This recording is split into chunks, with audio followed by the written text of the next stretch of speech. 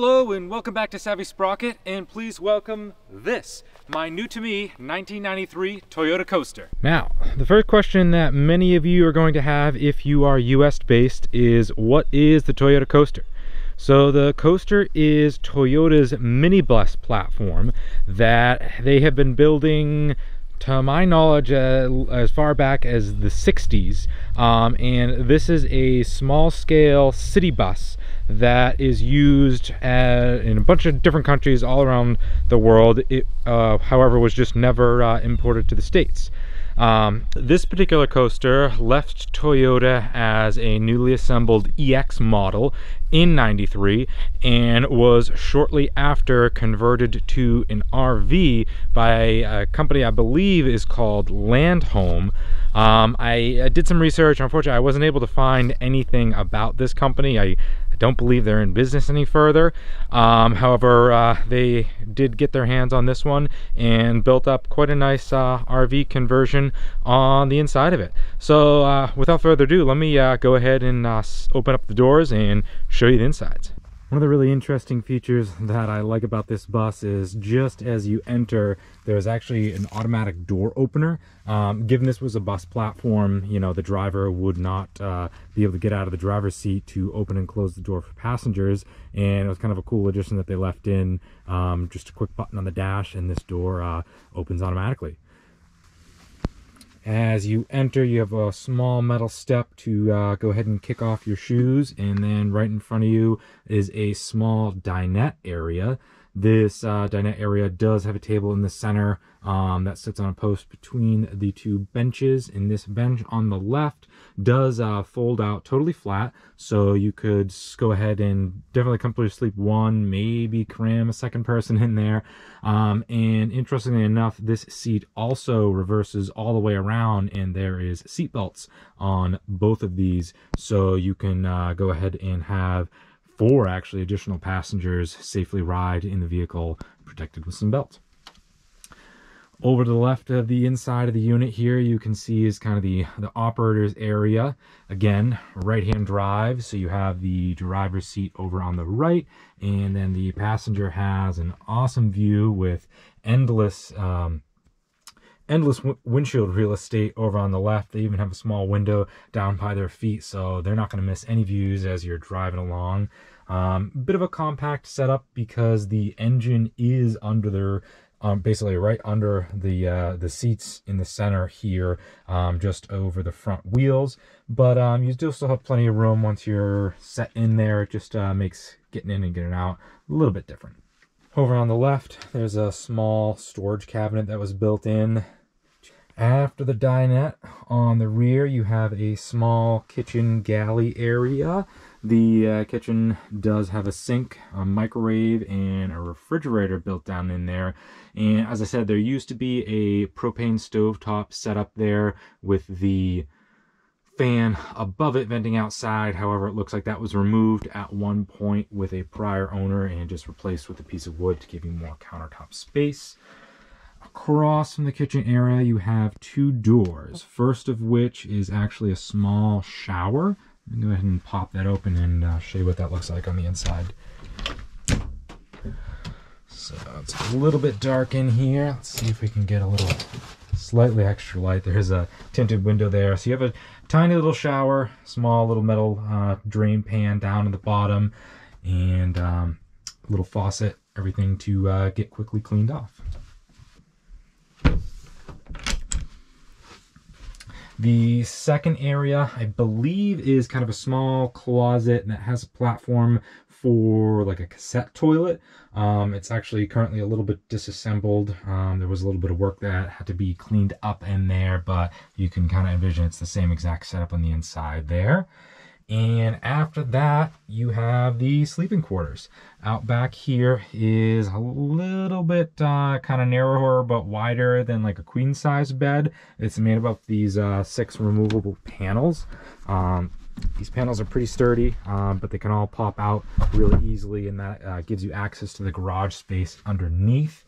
Plenty of room to sleep with a bunch of windows around the side. All those windows did come with some curtains that close up and cover them, just so you don't have people watching you.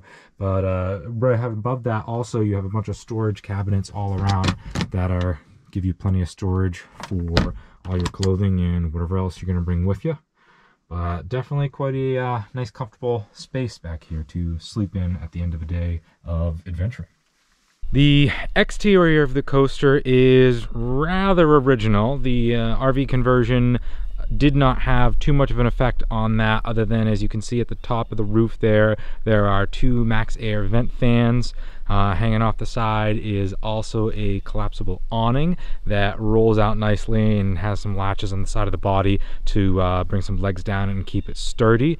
In addition to this, over on the side, the passenger side in front of the rear wheel is a outdoor storage box. It was kind of nicely molded into the body itself, and it's a steel lockable box down at the bottom, which provides plenty of storage. Above the storage box is a couple grates. The bottom grate is to vent out the refrigerator exhaust, and that top vent is for a oven fan that sits above what was a propane burner on the inside. You also have land and shore power hookup, which, given that this is a Japanese import, is not currently wired for 120 volts. The Japanese electrical standard that this was built for is actually 100 volts, 50 hertz. And I'll show you on the inside, there is an electrical system that links into the 24 volt vehicle system on this that kind of interconnects the two and has a bunch of batteries to run your lights and all your accessories on the inside. Which that particular system does actually function on 120. However, it's going to require a little bit of cleanup and a little bit of rework just to confirm that it is up to the correct specs to handle correctly the now US-based 120 volts that I'm going to be operating this in. On the rear of the motorhome, you have a wonderful black and white reverse camera. Pretty stock. Other than that, there's a large rear hatch that goes under the bed, and down at the bottom it did include a aftermarket tow hitch, which is not rated to tow a ton, but would be perfect to carry a couple bikes or an additional storage rack off the back to bring your camping supplies with you. Over on the driver's side of the vehicle, because it is an import and right-hand drive, it's pretty standard other than the freshwater fill plug, and you can also see down at the bottom there is a gray water tank system. There's actually two tanks that are kind of linked together, and you have a drain there on the bottom. Other than that, though, basically you have some windows cut in, and it's pretty clean and stock looking. From the front driver's seat, you have your standard automatic transmission. This bus has a 4-speed transmission in it. You know, steering wheel, tachometer, fuel gauge, everything that you need to drive right up over there. To the left, you do have your HVAC control, and the bus is has a large HVAC system actually with a intake vent up in the ceiling here. There's a large fan coil that blows a bunch of air, both AC and heating for the whole cabin area. Now, unfortunately, that does only function AC, at least when the engine is running. However, when the engine is not running, you do still have supplementary heat from a diesel heater that's installed under the seat. Additionally, you have, you know, your standard radio, and then a nice interesting touch from the 90s is a black and white small 4-inch CRT, which is how you see your rear view camera. As I mentioned before, right under this hatch here is the engine. Why don't I go ahead and pop that open to give you a closer look and see what the power plant in this thing is. So there you are. There is one large hatch and a smaller hatch that both pop open very easily to give you access to the top of the engine. The particular power plant in this bus is Toyota's 1HDT, which is a 4.2 liter 6-cylinder turbo diesel. It is basically stock configuration and runs very well. This particular unit does have quite a decent mileage on it. However, these engines are really known to be bulletproof. They were put in the Land Cruisers for a number of years, and as anyone who's ever had this engine or a Land Cruiser knows, that basically with some minimal maintenance, this engine will just keep on kicking. Has plenty of power to move you down the road, and definitely has that nice turbo diesel sound to it. And with that, you've pretty much seen a good quick overview of this entire RV. As you can tell, it's rather compact. It's only about 19-20 feet long in total, but it has just about all the amenities inside that you would need, given, you know, they are a little bit dated. It was built back in 1993. However, they're all pretty functional and decently clean. This thing is basically already ready for some adventure. And with that, why don't we jump in the driver's seat and take it for a little drive.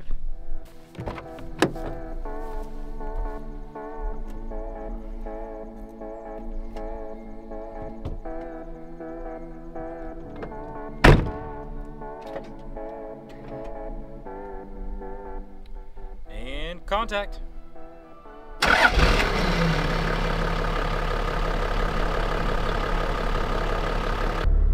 Uh-oh. But we can't forget that the rear door is open. Good thing I have this handy switch down on the dash.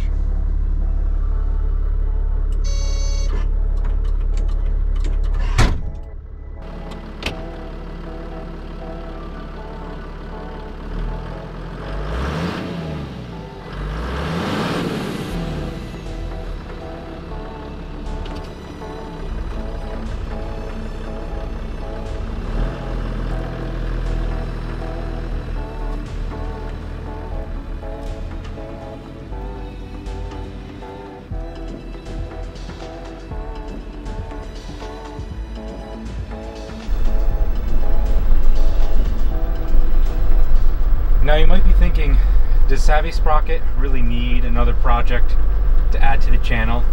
And the answer of that, of course, in reality is no. However, it's impossible to say no. Compared to all the other projects that I have on the channel, this one definitely needs the least amount of work. Basically, out of the gate, nothing is not functional. It basically just needs a little bit of cleanup and some routine maintenance.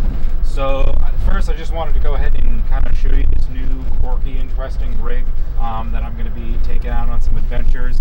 I'll be sure to get some content of those actual adventures to mix in with all the other builds and project videos that I am going to be putting out. If you enjoyed this sneak peek on this new interesting rig, if you haven't already, go ahead and hit that like button, and I'd really appreciate it if you subscribe to the channel. It's really going to help me grow and bring you the best content of projects like this and more interesting stuff to come. Thanks again. We'll see you in the next one.